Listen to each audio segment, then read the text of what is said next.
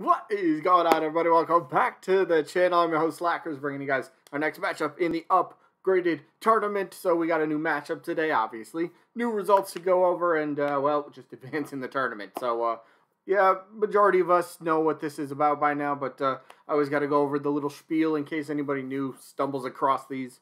Every once in a while, somebody new does, and they always ask, how do you vote? That's simple. It's a part of the rules. I'll explain all that right about now. Alright, so rule number 1 for this tournament, got to be open-minded to the fact, not the fact, sorry, but the possibility that we could have another upgraded playable character, which is what this whole tournament is based around. That's why we call it the upgraded tournament. So assist trophies, spears, Pokemon, stuff like that. Makes sense? Yeah, cool. Next rule. You only get 1 vote per person, alright? Keep it fair that way. And then, how do you vote? Simple. Down in the comments, type the name of the character you are voting for. Simple. Just say, I vote for, and then whatever character you're voting for. Easy. But do remember, you can vote for both characters. That is totally fine. Just say, I vote both. Simple. That's how you do that. Rest of the rules are double elimination tournament, meaning a character has to lose 2 times before being officially eliminated. Then once we get to the results to determine the winner and loser of each individual match, if there happens to be a tie in the votes, we'll flip a coin on camera, fairest way to break a tie, and each match out voting-wise only lasts for just 1 week. That's it for the rules. Let's get to the rest of the video. Alright, so we got to go over the results real quick from last week before we move on to the matchup for the day. So, last week's results was, so far, I think it was one of the better kind of matchups, I guess in terms of views, but the votes was little higher than normal, but still around average-ish. So, the matchup was between Captain Toad, who was taking on Tails. Whoever loses, unfortunately, gets eliminated because we're in the loser bracket, hence the double elimination. So the results are right here. Right here. There we go. I thought it was... Okay, there we go. Tails ends up winning this one 34... Where am I going? Tails wins this 34 votes to 20 votes for Captain Toad. Captain Toad always has a difficult path in these tournaments, but hey, losing to Tails, who always does phenomenally well in these tournaments, that's not a bad character to lose to if you're going to lose. So, congrats to Tails, moves on for at least 1 more match. And like I said, Captain Toad, unfortunately, is eliminated. But 2 characters that are not eliminated, at least not yet, because they're in today's matchup. We are back, more Pokemon. That's 3 straight matches in this tournament. We've had Pokemon in the matchup. Last Friday we had Eevee, last Saturday we had Gardevoir. Today's matchup we have Gengar taking on Shovel Knight. Gengar's coming off a win against Black Knight, so Gengar's facing yet another Knight, this time the one with the shovel. See how he does. And Shovel Knight's coming off the pretty big win against Pauline. Very dominant, so we'll see how this one plays out. What are we starting with? Gengar. Gengar. Now, yeah, we said this last week, because I believe he had his matchup last week. He's very popular amongst Pokemon fans. In terms of, like, the polls that kind of get released, he's always, like, very highly up there when it comes to overall popularity. So he's got that, in case that seems to be a factor for anybody. Even though it's hard to say what the factors are going forward, because the only few things that we really have going for us that we can kind of go off of, Sakurai said it, I believe that was back in the Banjo. I believe it was the Banjo update. The update, the reveal trailer, where he quoted something along the lines of, "It is more important for a character to be fun than it is for them to be recognizable." Now, being recognizable definitely helps, but like you said, the character has to be fun. Gengar could absolutely be fun. Yes, is there a chance we get another Pokemon? Sure. Odds are, would it be Generation 8 Sword and Shield? Probably that's the direction we would lean in. But let's not count out any other generation. So, Gengar, like we said, popularity. He's got that in the bag, right? This would be weird. Could you imagine the reveal trailer for a second? I was reading this tagline. Gengar smiles back. Just like his reveal trailer. I don't know where he would be, but they're fighting it out wherever Gengar's stage might be. And all of a sudden, like, just this shadow. And it just smiles at you. And you're like, the heck is that? And all of a sudden, Gengar just pops out. Like, that'd be kind of a pretty cool, Gengar type of reveal. But, so Gengar, again, from Pokemon, moveset, nailed down easy. Popularity, I've mentioned that about 20 times. We've got that as well. So, let's talk about maybe potential little bit of moveset and maybe even maybe the stage or like some songs that could come with them. So moveset, like we said, Pokemon, easy to come with. We don't really have a ghost playable Pokemon in Smash Bros. So there's a brand new typing.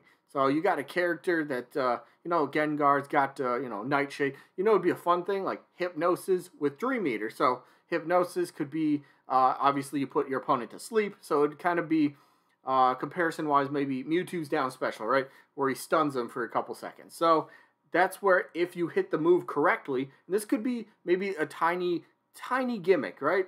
Gengar could have like 2 different down specials.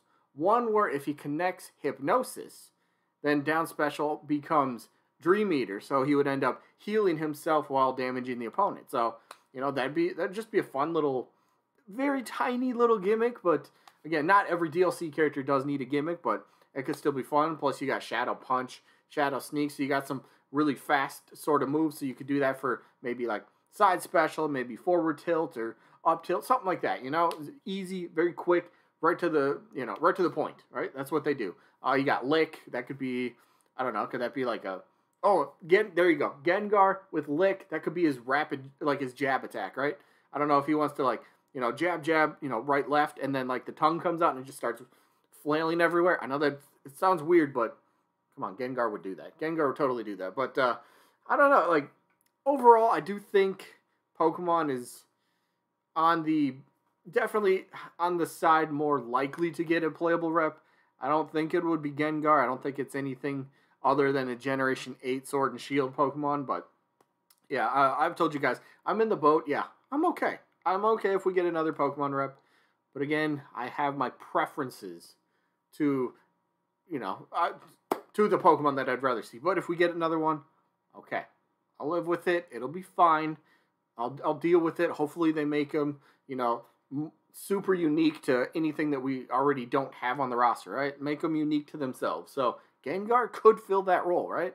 The Ghost, very quick, something we don't really have, so could be fun. And plus, music. So like, what is that? Lavender Town, right? Where the Pokemon.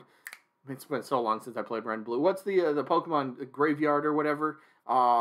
Whatever that is. What is the music? That very eerie music. I can't think of the name of it right now. Jesse might know. Let me know, Jesse. But the eerie music that plays, I don't think that's in Smash Bros. So you could use that Pokemon graveyard type of thing as like the actual stage with just a bunch of ghost Pokemon kind of popping up and appearing in the background of the stage, kind of like a spooky type of vibe.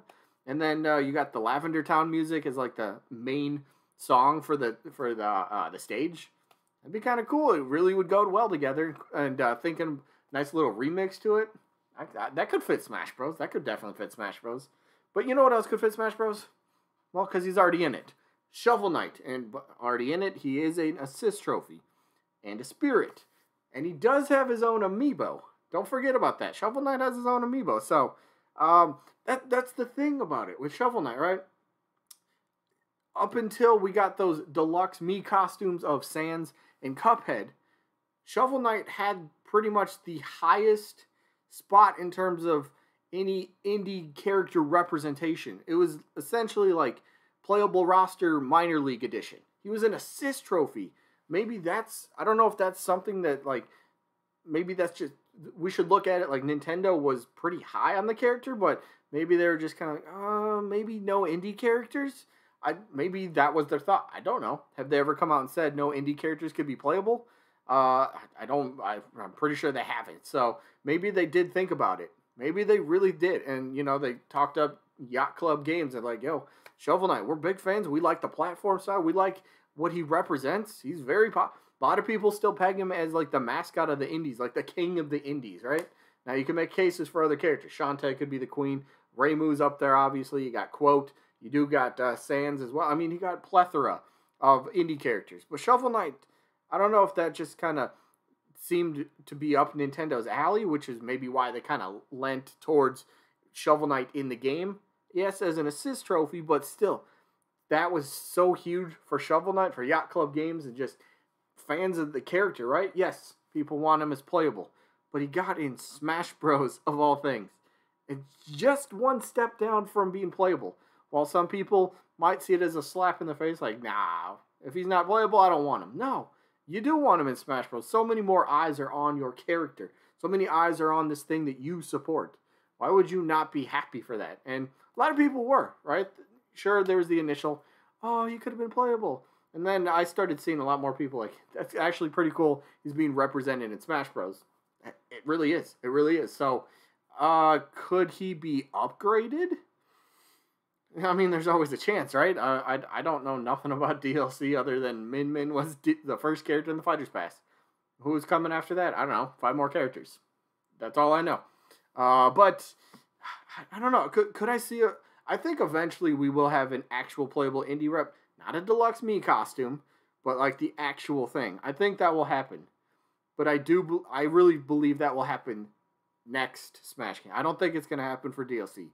I don't think so. So that's just my opinion. Maybe I'm wrong in the end. I don't know. We'll have to wait and find out, right? Until all the DLC characters are released. But until then, we just got to keep up the speculation. And that's the beautiful thing about Smash Bros. There's so much speculation that goes into it. Some people take it way too far. Way too far.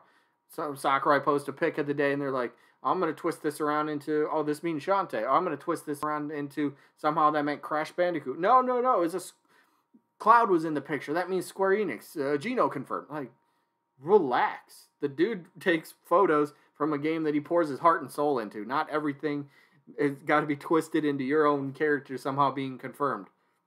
Relax a little bit. Relax a little bit. All right? Just enjoy the character reveals as they come. If you don't like them, don't buy them. You don't have to. If you already bought the Fighter's Pass, well, you have to live with the character at least. But, let's just go to the voting. Again, I'm okay with Pokemon, but Gengar's not quite up there for the ones that I would really, really want to see. So, Shovel Knight. Shovel Knight's getting my vote on this one. I kind of hope he does pretty well in this tournament. He is in the loser bracket, so one more lot. If he loses to Gengar, he's done. But if Gengar loses, well, he's done as well. Anyway, let me know who you guys got down in the comments. Shovel Knight, Gengar, or both. They're all good options. Sneak peek for tomorrow. Tomorrow's matchup is going to be another assist trophy. Ashley from the Wario series taking on Ring Fit Trainer. That's the matchup. Tomorrow's results are from another really good matchup we had last week. From Chun-Li, Street Fighter, taking on Rayman. We'll see how that one plays out. And, that's going to be it. Second upload today. Kind of happy. I'm very happy with how it turned out. I don't want to set my expectations too high because I don't get views on videos. So I don't want to be like, yeah, I'm expecting like 1,000 views. Nah, I'll set myself up for disappointment with that one. But it's a fun, different. It's not gameplay. It's fun speculation kind of. I'll prove you wrong a little bit. You'll see what it is. It comes out in a few hours after this one goes live. Anyway, that is it. Hope you guys enjoyed. And hopefully we'll catch you guys on the next one. Peace out, everybody.